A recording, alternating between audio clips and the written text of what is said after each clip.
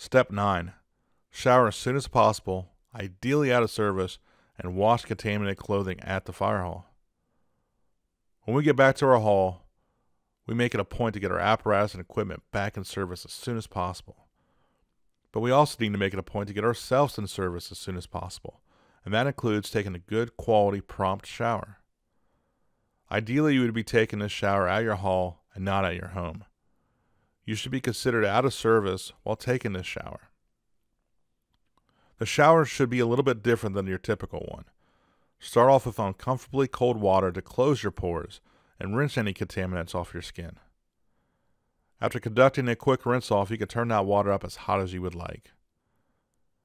Many fire halls have also began using infrared saunas after returning from a fire. The use of saunas post-fire is highly debated. The concept of saunas after a fire makes sense on the surface. Saunas can help sweat out toxins that were absorbed in that fire. However, there is concern that saunas can also lead to dehydration and cause kidney and heart disorders.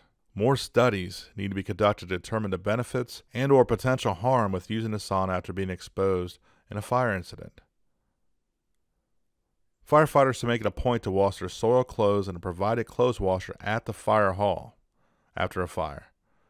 Bringing your soiled clothes or uniforms home will result in cross-contaminating your soiled fire clothes and the rest of your family's personal clothes.